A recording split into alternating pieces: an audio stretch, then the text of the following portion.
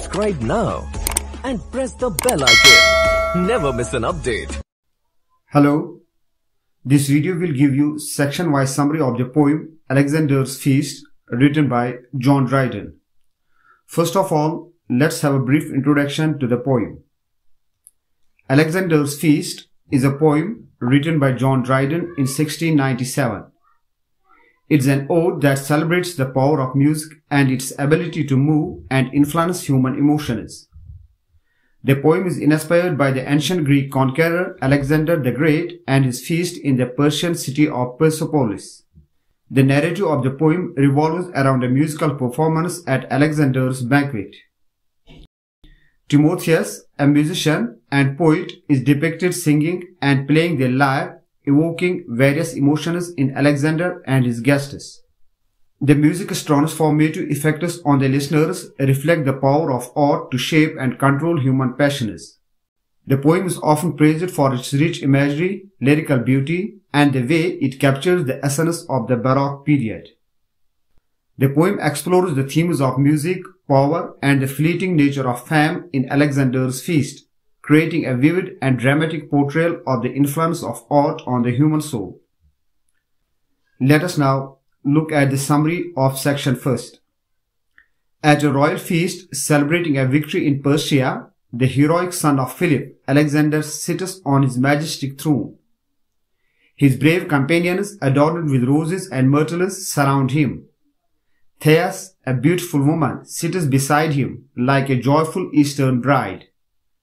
The poem emphasizes the idea that only the brave deserve such happiness and beauty.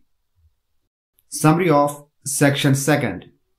Timotheus, in the midst of a musical group, plays the lyre skillfully, creating enchanting notes that reach the sky and inspire heavenly joy. The song starts with Jove and depicts the powerful influence of love. It describes how Jove transformed into a dragon to approach Olympia, leaving an image of himself around her waist. The crowd is captivated by the majestic sound, considering it a divine presence. People shout that there is a god among them as the king, hearing the glorious sound, pretends to be a deity, nodding and making it seem like he is shaking the entire world. Summary of section third. The poet sings about praising Bacchus, the cheerful and youthful god of wine. The poem describes Bacchus in a triumphant arrival, celebrating with music and trumpets. Bacchus is depicted as fair and young, and the poem highlights the joy and pleasure associated with drinking, considering it a treasure and a source of delight, especially after enduring pain. Summary of section 4. The soothing music makes the king feel proud, reliving his victories. However, the wise musician notices the king's growing madness and changes the tune to a sad one. He sings about the great and good Darius, who faced a harsh fate, fallen from his high position and abandoned in his time of need.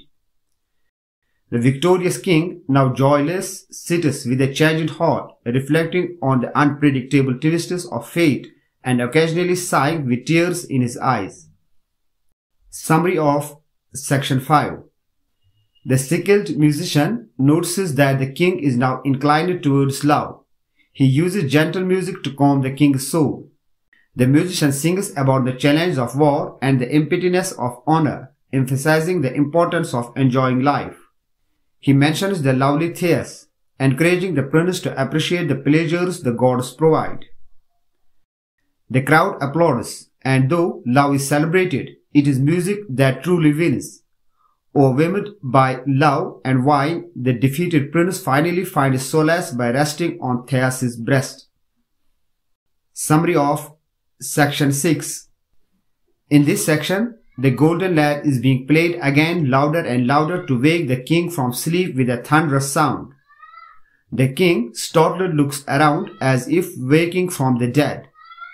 Timotheus calls for revenge, conjuring images of furies, hissing snakes, and vengeful Grecian ghosts. The ghostly warriors demand vengeance for their unburied comrades. The princes eagerly support the call for revenge, and the king, filled with zeal, takes a torch to destroy the Persian abodes. Thus leads the way, likened to another Helen, igniting a new Troy. Summary of Section 7. Long ago, before bellows blew and organs played, Timotheus used his flute and lyre to stir emotions. Then came Cecilia, the inventor of the vocal frame, expanding the limits of music with her creativity. She enhanced solemn sounds with a blend of natural talent and new arts. The poet suggests Timotheus should concede the prize or share it, acknowledging his skill in elevating mortals, while Cecilia brought the divine down, drawing an angel with her music.